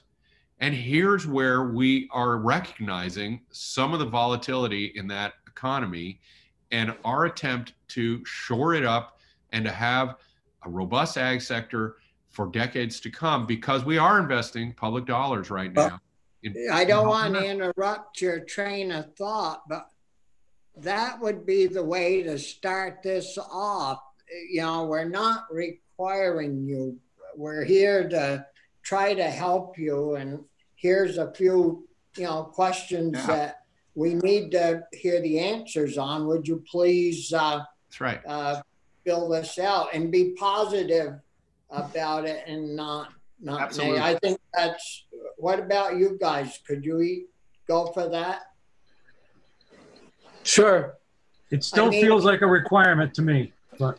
Well, I think that if it's part of the application process, I don't have a problem with that. I think, it's 5 to 10 questions on a survey, just to sort of assess what the needs may be. I mean, if we're sending them a check for $50,000, it doesn't seem like that's too onerous. And really, I think what's important is getting the information about what do farmers need, and that would maybe help guide us in what we might do next with farm funding.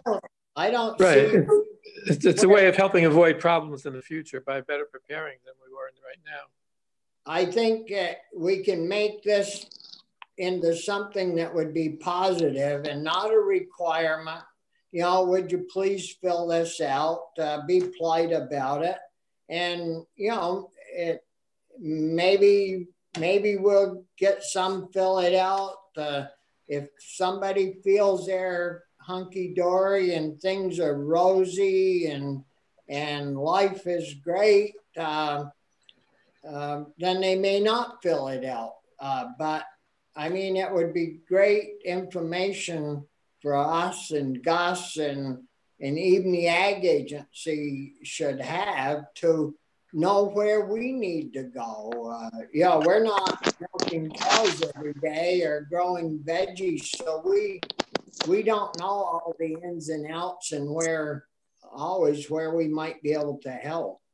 I'd love to hear from the people who think everything's hunky-dory, by the way. Well, we'll know if they fill out the survey. If they think they're fine. We could definitely have that as an option, hunky-dory. That's a new term, huh, Ruth? Anything else? We got 10 minutes. Yeah, I'd like to 4 see a minutes. man about a horse before the 4 minutes. caucus. So Like, you're into equines, and yeah. Okay. I would just like to say very briefly that we have not really talked about including any of the hunger programs in what we put together so far, and I think we should at least we mentioned food insecurity while we're talking about it, but the bill itself doesn't really mention any of those things. So we just want to consider that. We're going to have another bill that we're going to want to move forward, and so I'd like to get this dairy stuff kind of tied down so we could get it into that supplemental budget, and they might get their money before snow flies. You know, and so if we can get, I still think we ought to keep working on a bill to advance either on its own or add it to the miscellaneous bill that we're going to have coming our way on food security and the all that good stuff. I would like to continue with this full package, at least the first 3 items, the dairy piece, the non-dairy piece, and the migrant farm worker piece as one package. And I think we're really close on all that language. And it would just a matter of us getting half an hour with Michael to get it final. Yeah, maybe hopefully Friday, we could take some of that time just for the committee. Let's see, where's my schedule here? we're on at 10:30 on Friday. Yeah, because well, if we aren't going to do floor time or you guys don't have a side meeting, we might be able to start that a little bit earlier. That would work. Would that work for you guys? Yeah. Yep. I do think we have bills on the floor, but they may not be beefy. I don't know. Yeah. On Friday? And Ruth. On Friday, don't you think? No, I don't think so. No, I thought you guys had GovOps. Anyway, we'll find out more in the all Senate call in 5 minutes. Yeah. 3 minutes. Ruth, be thinking about your migrant worker bill, because that's a $500,000 general fund, right? Yeah, so I don't know what if you've talked to Jane, what the situation is. So it's rough. Yeah, I'm sure it is. Yeah. Michael? So I just wanted to note, in California, they turned that program into a public-private partnership so that they use the state funds to leverage down private funds to pay for a good percentage of it. So if you're concerned about getting money from the general fund, maybe you turn that into a public-private partnership where you create a fund, you put some state money into it, but then you allow private entities to contribute to it in order to provide assistance to farm workers. It was California was $500 per person too, it right? Was. Yeah. You want to have Michael do a little draft up of that, Ruth, and see what it looks like, or? Yeah, Michael, if you have ideas for that, I don't know that we'd be able to leverage that kind of money here in Vermont because we're so tiny, but I don't. So I would do it like I did the GMO Food Fight Fund, where you just put money into it and then you allow people to donate into it. You don't say that there's going to be a specific amount that's going to come from private funding. You just allow for the private funding to go into it. And then the program gets to spend up to whatever's available in the fund. So you may not be getting the money out to the full universe of eligible applicants, but you're basically leveraging some private funding in order to run the program.